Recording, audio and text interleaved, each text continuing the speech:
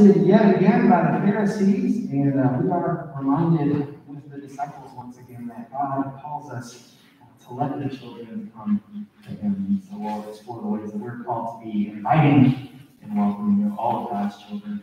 I invite you to take a moment to quiet your hearts and minds as we prepare for worship and meditate.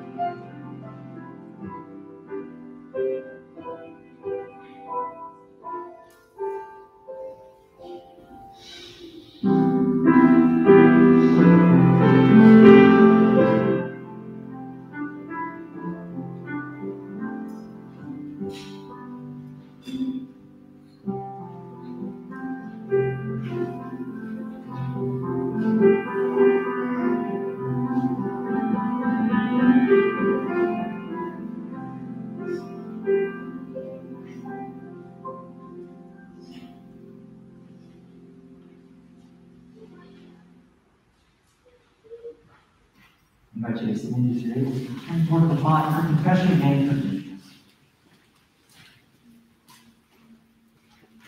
Blessed be the Holy Trinity, one God, whose teaching is life, whose presence is sure, and whose love is endless. Let us confess our sins to the one who welcomes us with an open heart.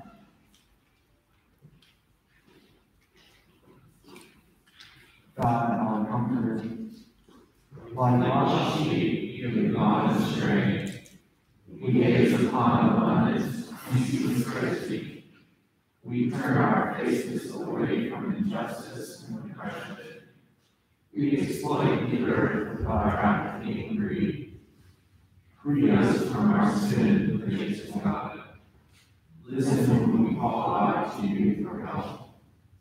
Lead us by your love, love All have sinned and fall short of the glory of God. By the gift of grace in Christ Jesus, God makes you righteous.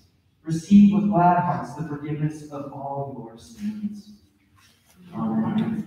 Thanks be to God.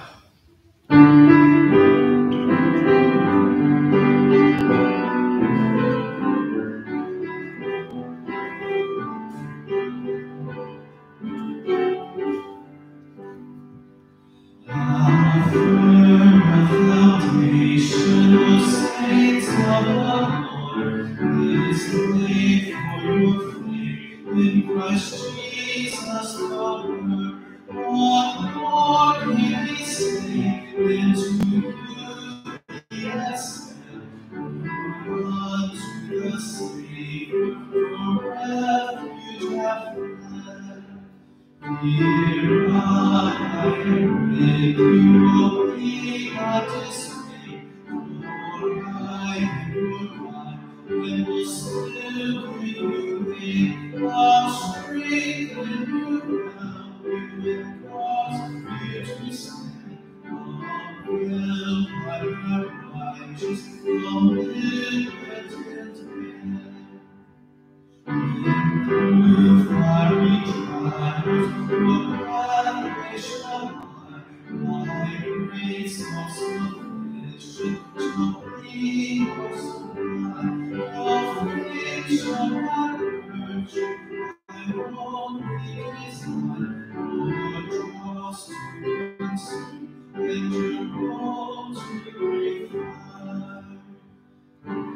Throughout all my lifetime, I believe my sovereignty and changeable love, and greatness shall your temples adore. My hands they shall stand in my bosom before.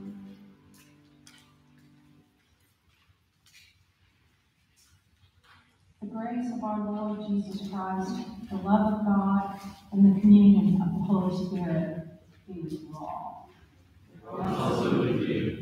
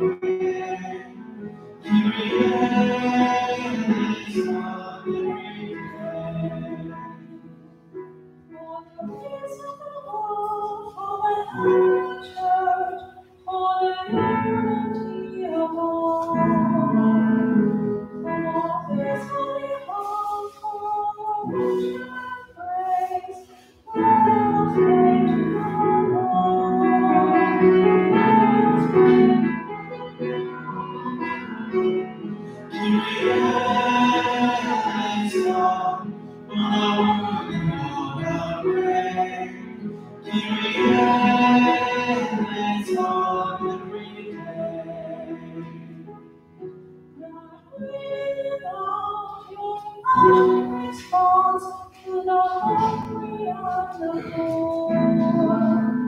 God will hold truth and justice and grace. Let us pray to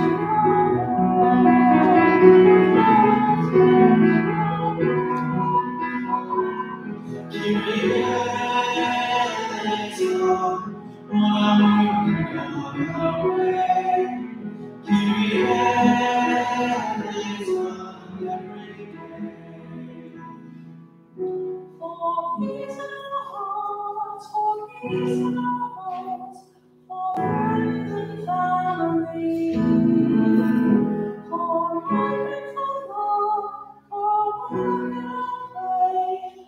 Let us pray to God. Let us pray to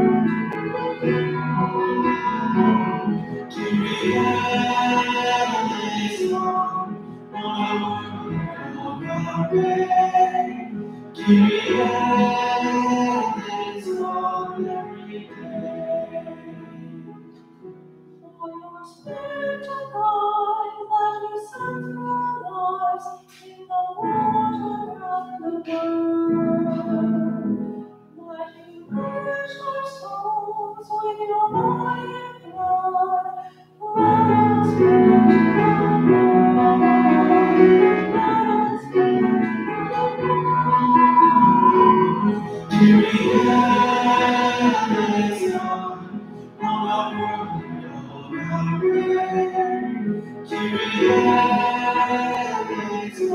every day.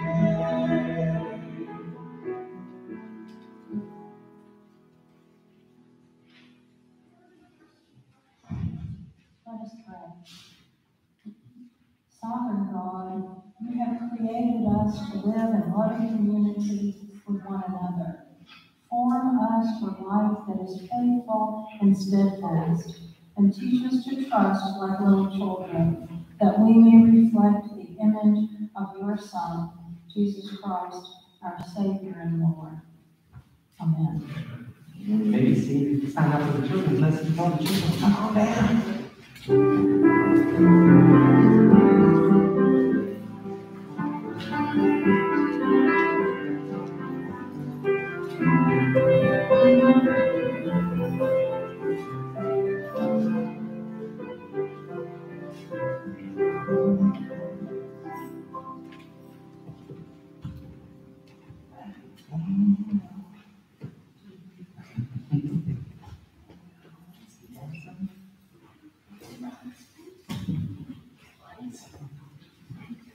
All right, here we go. Don't worry, we'll be done in a second, you know. All right. Jordan, is this a baseball card of you? That's cool. That's awesome. Jordan Phillips, number 8, 2021 Tennessee All-Stars. Very cool. Did you ever think that you would be on a baseball card? No, me neither. That's awesome. That's really exciting. That's cool. I like that. So when you look at that, what do you see there, Jordan? You running. Exactly. That's fantastic. You know, images are kind of a funny thing. Did you guys know that y'all are all made in the image of God? Yeah? No? Oh, we lost everyone. Well, yeah, oh, hey James, did you know you're made in the image of God? No, you didn't know that? What about Zane? Did you know that Zane's made in the image of God? No? What about Ivy? Did you know that she's made in the image of God?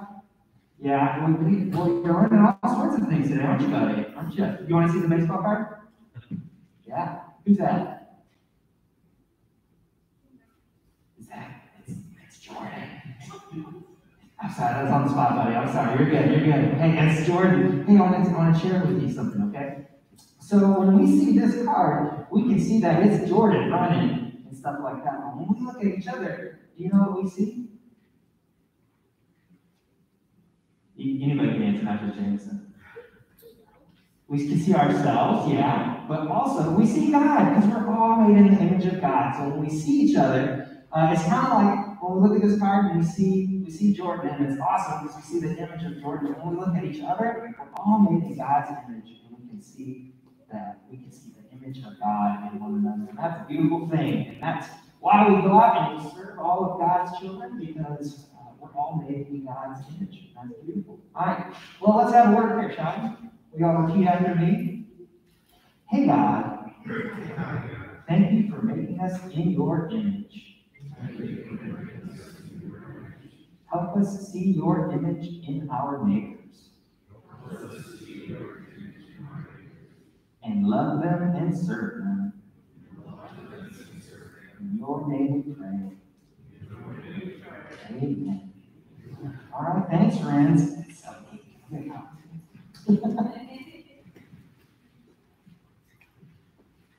Continue now to share the scriptures.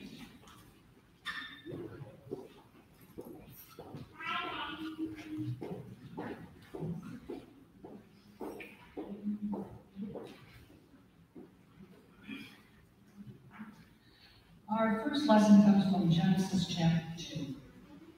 Genesis 2 stresses that people are not meant to live in isolation, but in relationship. Out of love for humanity, God creates them male and female to provide companionship for each other and to become with each other one flesh. The Hebrew words used here are ish, man, and isha, woman. A reading from Genesis. The Lord God said, "It is not good that man should be alone. I will make him a helper as his partner." So out of the ground the Lord formed every animal in the field and every bird of the air, and brought them to the man to see what he would call them. And And whatever the man called every living creature, that was its name. The man gave names to all cattle, and to the birds of the air, and to every animal of the field. But for the man, there was not found a helper as his helper. So the Lord God caused a deep sleep to fall upon the man, and he slept. Then he took one of his ribs, closed up its place with flesh. And the rib that the Lord God had taken from the man, he made into a woman, and brought her to the man. Then the man said, "This at last is bone of my bones, and flesh of my flesh. This one shall be called woman, for out of man this one is taken. Therefore a man leaves his father and his mother, and clings to his wife, and they become one flesh." Word of God, word of God.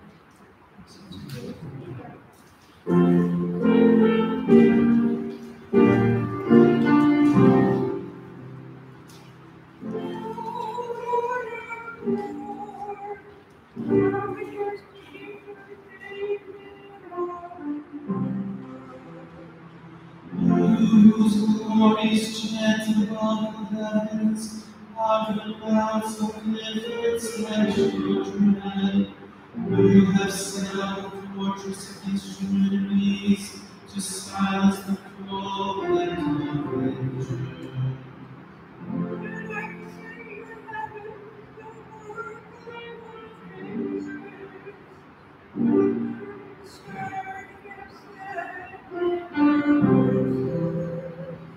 What are you mortals that you should be mindful of them? Human beings that you should care for them.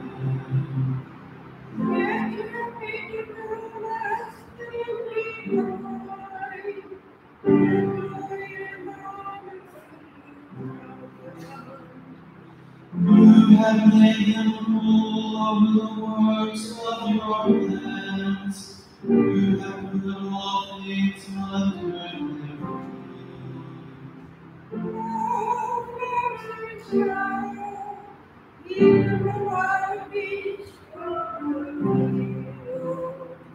from birds of the air, the fish of the sea, and whatever passes along the paths of the sea.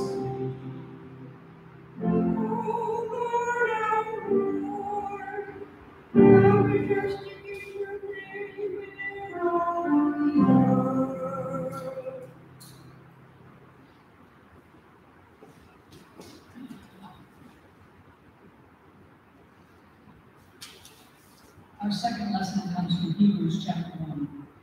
Quoting from the Psalms, this passage from Hebrews emphasizes that Jesus, the one to whom God created everything, and who sits at God's right hand, is also the one who experienced human suffering and death in order to blaze the path of salvation for us. A reading from Hebrews. Long ago, God spoke to our ancestors in many and various ways by prophets, but in these last days he has spoken to us by his Son, whom he appointed heir of all things, through whom he also created the worlds. He is the reflection of God's glory and the exact imprint of God's very being, and he sustains all things by his powerful word. When he had made purification for sins, he sat down at the right hand of majesty on high, having become as much superior to angels as the name he has inherited is more excellent than theirs. Now, God did not subject the coming world about which we are speaking to angels, but someone has testified somewhere. What are human beings that you are mindful of them, or mortals that you care for them? You have made them, for a little while, lower than the angels. You have crowned them with glory and honor, subjecting all things under their feet. Now, in subjecting all things to them, God left nothing outside their control. As it is, we do not yet see everything in subjection to them. But we do see Jesus, who, for a little while, was made lower than the angels, now crowned with glory and honor because of the suffering of death, so that by the grace of God he might taste death for everyone. It was fitting that God, for whom and through whom all things exist, in bringing many children to glory, should make the pioneer of their salvation perfect through sufferings. For the one who sanctifies and those who are sanctified All have one Father. For this reason, Jesus is not ashamed to call them brothers and sisters, saying, I will proclaim your name to my brothers and sisters. In the midst of the congregation, I will praise you. Word of God, word of life.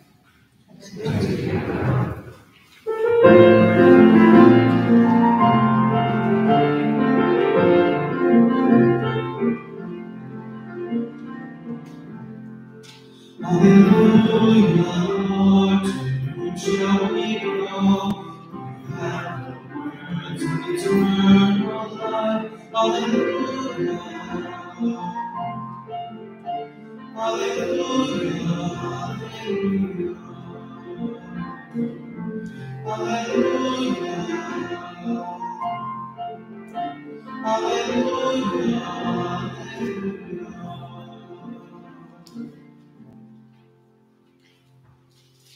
The Holy Gospel according to Mark. Glory to you, Lord. Some Pharisees came, and to test Jesus, they asked, is it lawful for a man to divorce his wife? He answered them, what did Moses command you? They said, Moses allowed a man to write a certificate of dismissal and to divorce her. But Jesus said to them, because of your hardness of heart, he wrote this commandment for you. But from the beginning of creation, God made them male and female. For this reason, a man shall leave his father and mother and be joined to his wife, and the two shall become one flesh. So they are no longer two, but one flesh. Therefore, what God has joined it together, let no one separate. Then, in the house, the disciples asked him again about this matter. He said to them, whoever divorces his wife and marries another commits adultery against her. And if she divorces her husband and marries another, she commits adultery. People were bringing little children to him in order that he might touch them, and the disciples spoke sternly to them. But when Jesus saw this, he was indignant and said to them, let the little children come to me. Do not stop them. For it is to such as these that the kingdom of God belongs. Truly, I tell you, whoever does not receive the kingdom of God as a little child will never enter it. And he took them up in his arms, laid his hands on them, and blessed them. The gospel of the Lord. Praise to you, Lord. You may be seated.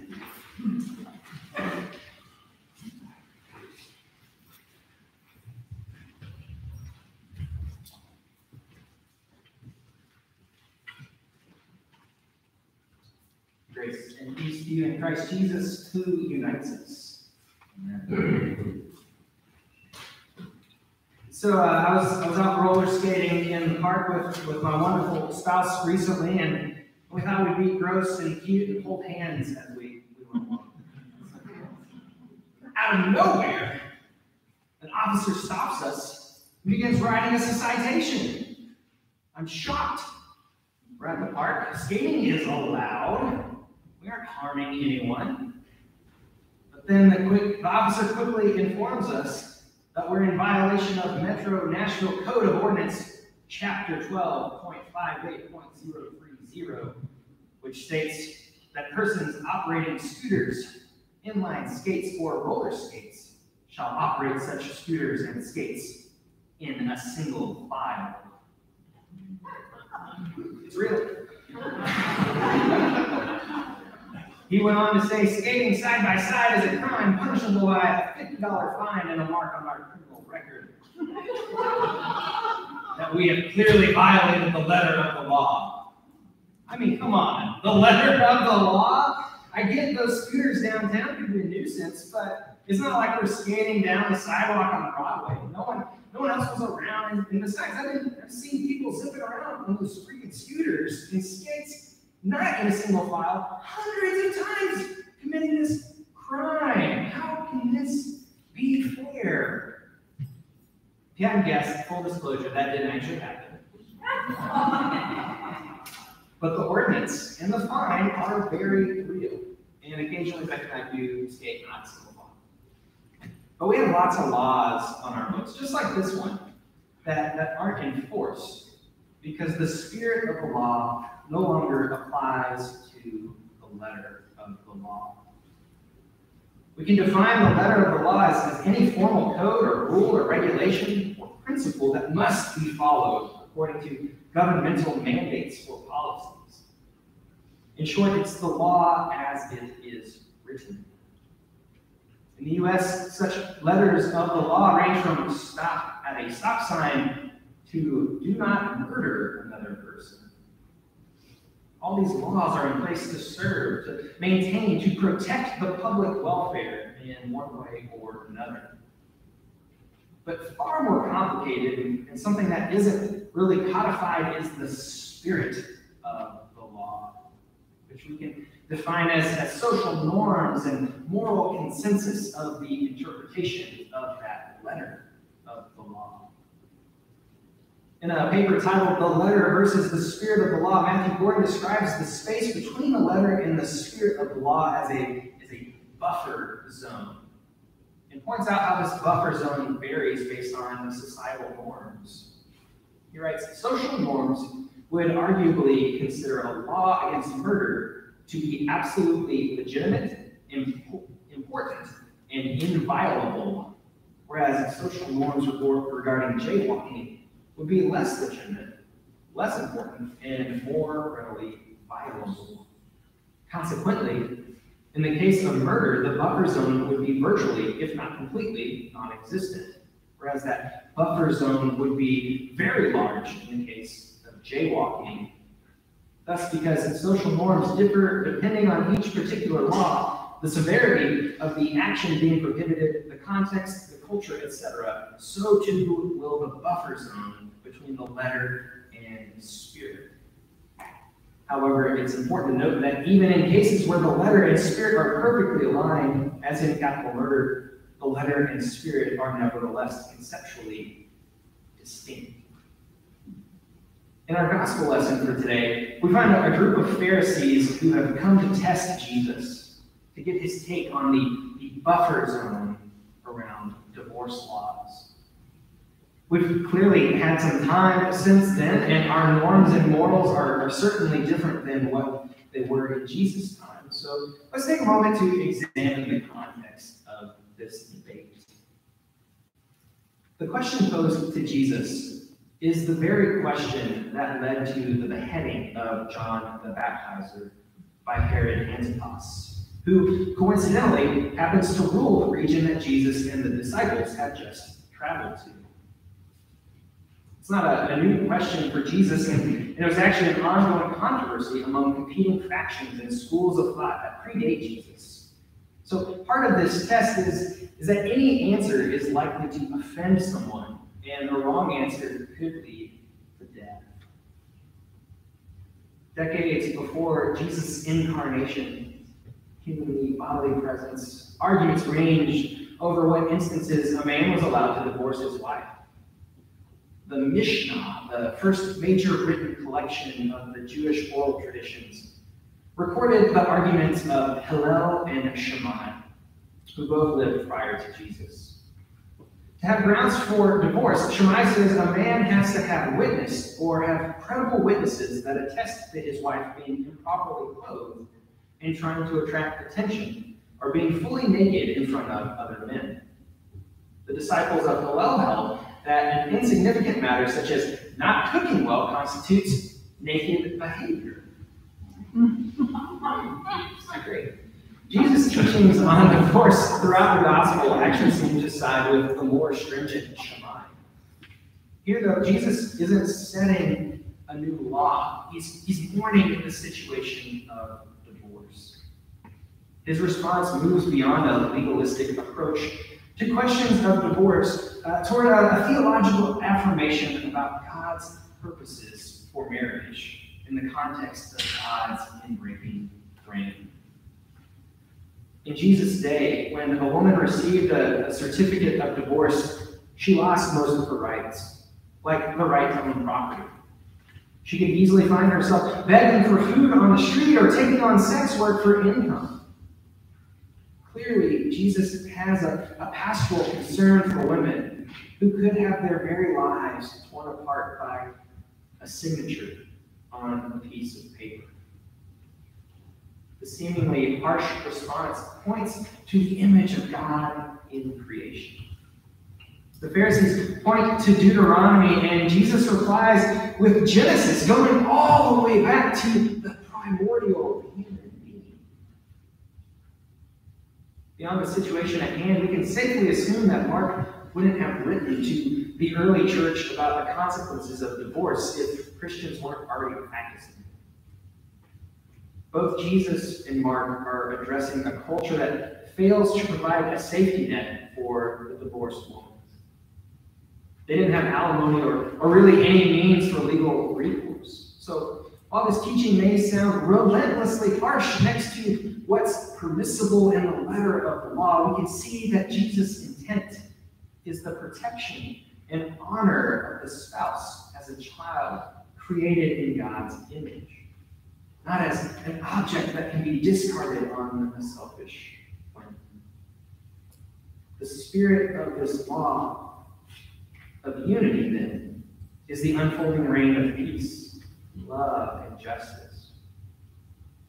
My friend and theologian Corey Driver notes the poetic unity of God's reign by exploring what he calls the splitting of the primordial human. This is a really kind of intense concept, so stick with me. In his response to Mark, Jesus cited and spoke about uniting languages 4 times. He says, "For this reason, a man will leave his father and mother and be united to his wife, and the two will become one flesh. So they are no longer two, but one flesh. Therefore, what God has joined together, let no one separate." Most Christian readers will miss the point of what Jesus is referencing here. Jewish accounts of creation hold that the original humans were undifferentiated mixtures of male and female.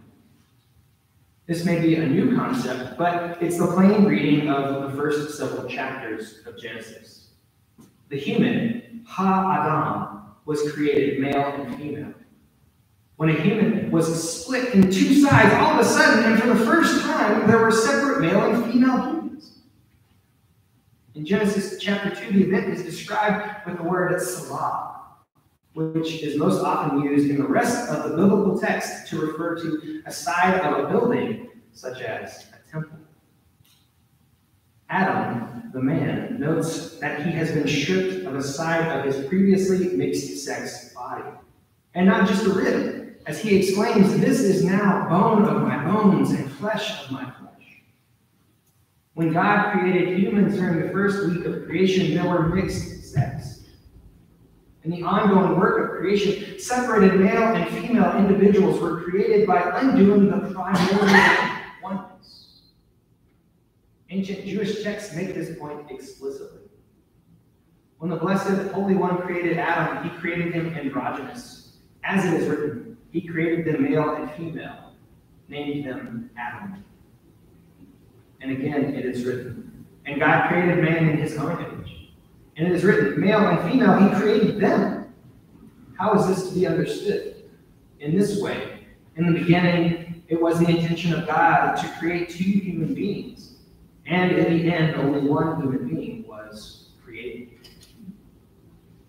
Before it concludes, Jesus points to marriage as a mystical undoing of the splitting of the primordial human and a reuniting of the 2 into 1. Somehow, marriage returns 2 humans to the unity of the 6th day of creation that was part of God's exceedingly good creation.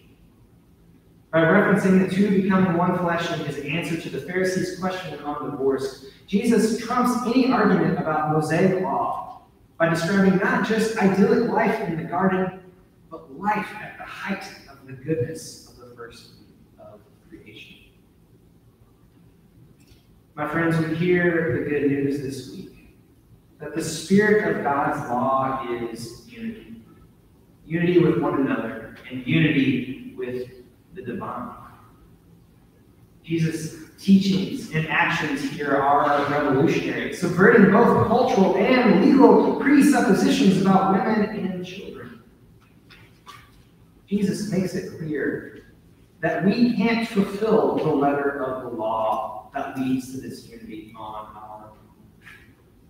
Instead, Jesus calls us to be like children in receiving God's kingdom.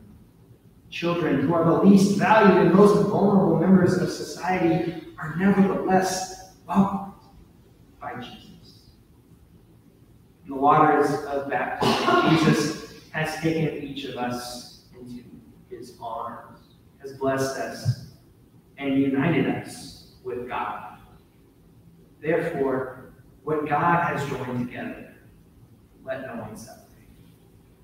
May it be so.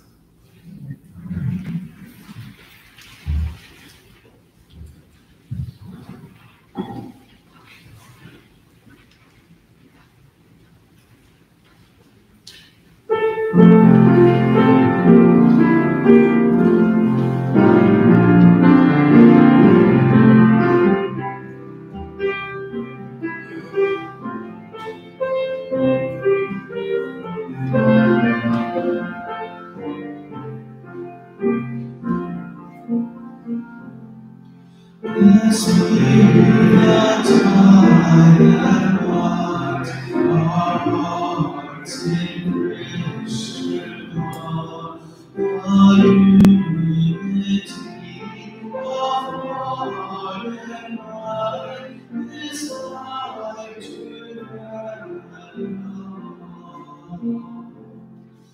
before our Father's throne.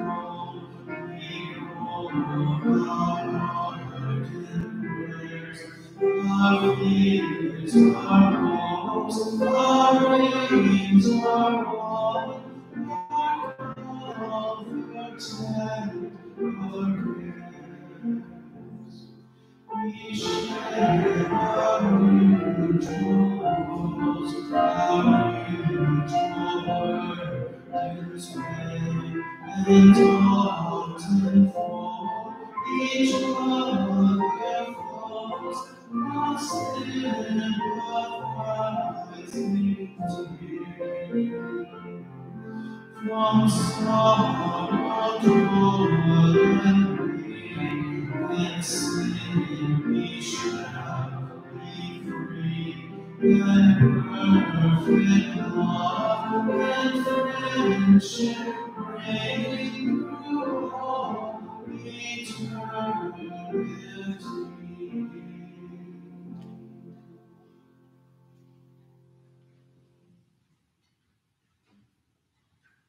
We join the whole church in professing our faith, using the words of the Apostles' Creed. I believe in God, the Father Almighty, creator of heaven and earth.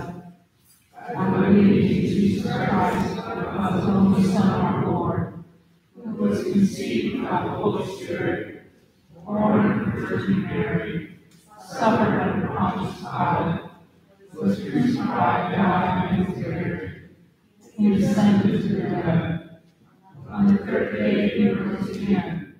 He ascended into heaven. He is seated at the right hand of the Father, and he will come to judge the living and the dead. I believe in the Holy Spirit, the Holy Catholic Church, the communion of saints, the forgiveness of sins, the resurrection of the body, and the life everlasting. Amen.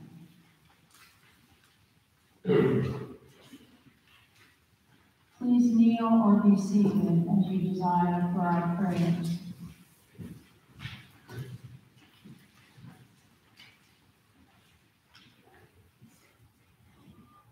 Made children and heirs of God's promise, we pray for the church, the world, and all in need.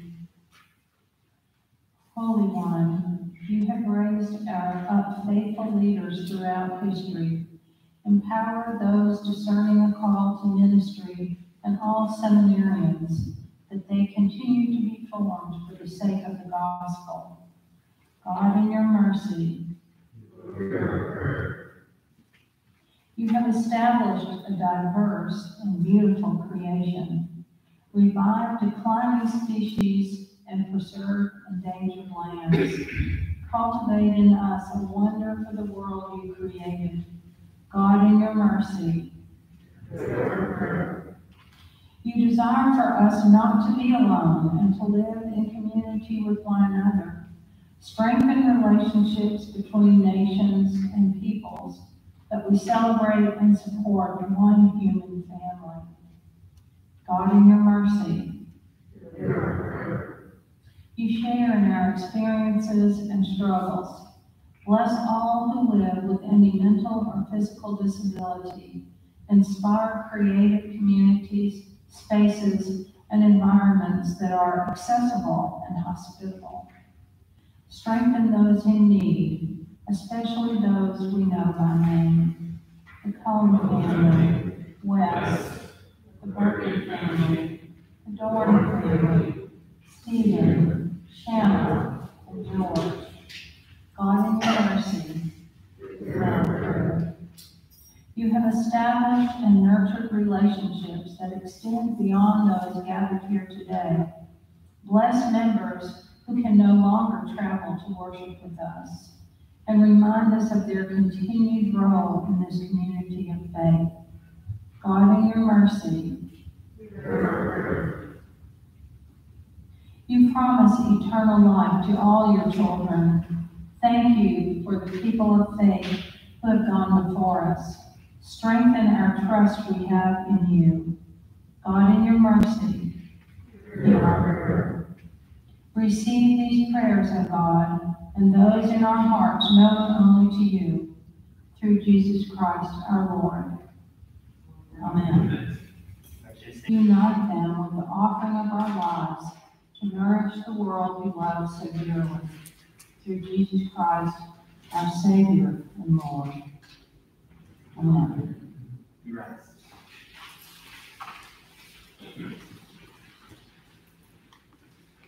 God be with you. Also with you. Lift up your hearts. Lift them to the Lord. Let us give thanks to God. It is right, our thanks and praise. Rightly we give you thanks and praise, gracious God, for whom and through whom all things exist, because you made us a little lower than the angels and crowned us with glory and honor.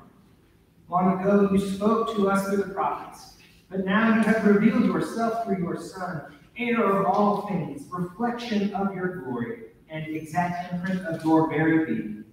Through him you sustain all creation by your powerful word. In him you made purification for sins. As your servant, he tasted death for everyone. And so we gladly thank you, with saints and angels and the whole host of heaven, singing your eternal song.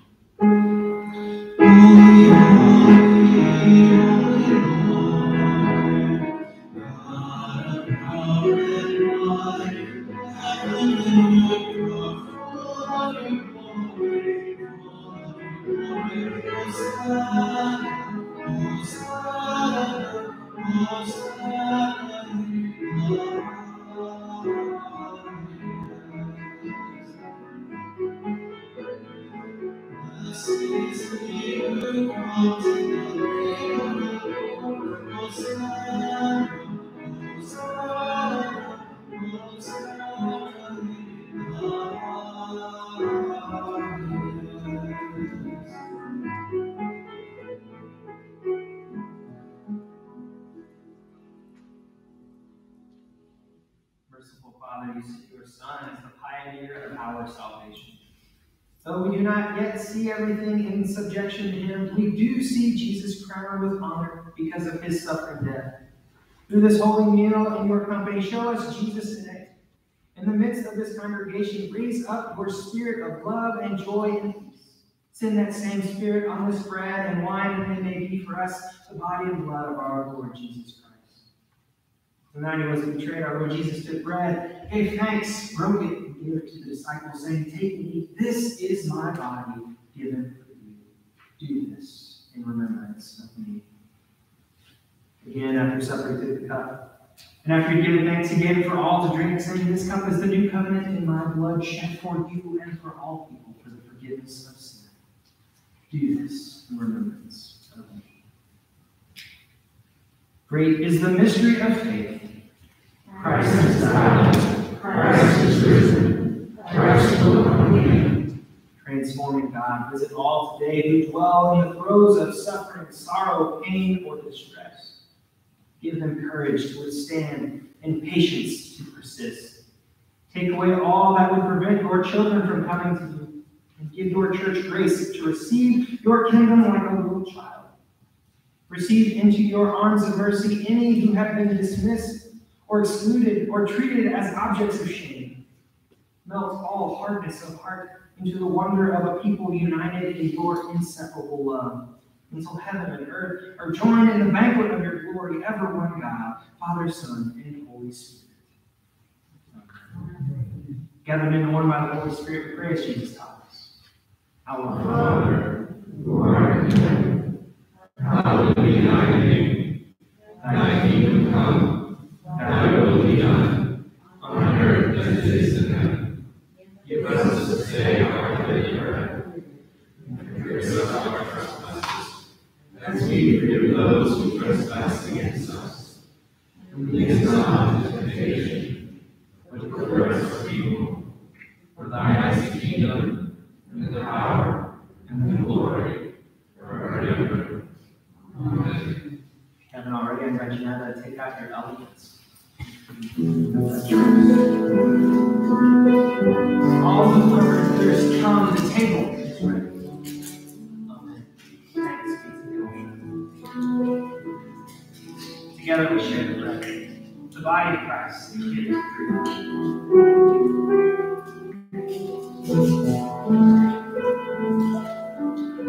Together we share the cup, the blood of Christ, shed for you.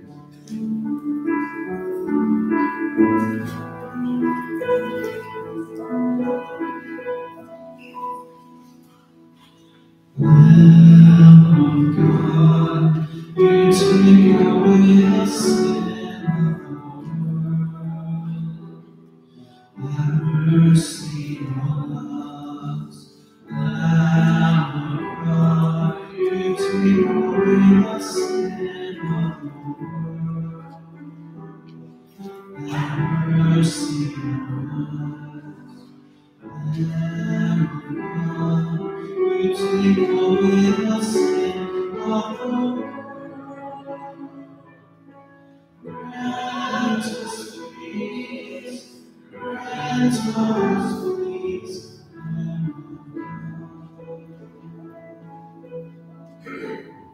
Now, the body and blood of our Lord and Savior Jesus Christ strengthen you and keep you in His grace.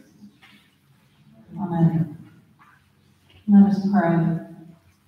Lord of life, the gift of your body and blood, you turn the crumbs of our faith into the feast of salvation.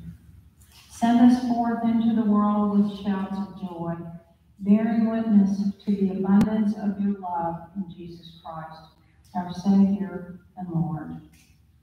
Amen.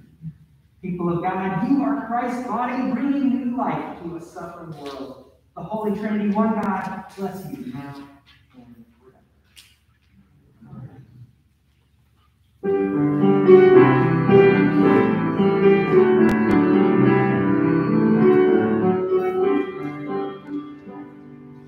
All my children, bless you. Wake and sleepy night, you are my home.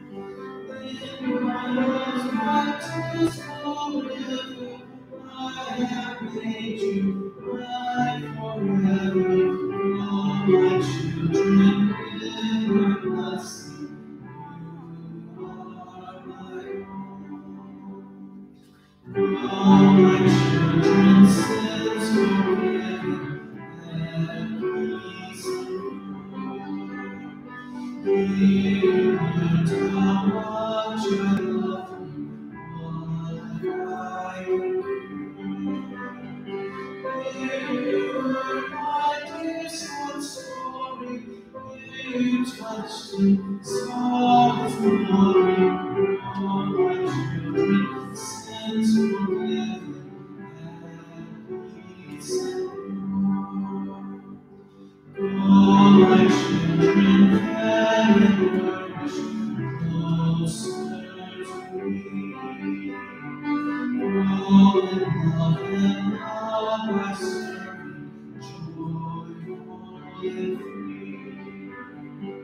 Hear my spirit's power filled you. Hear my tender call from still. All my children fed and nourished, joyful and free.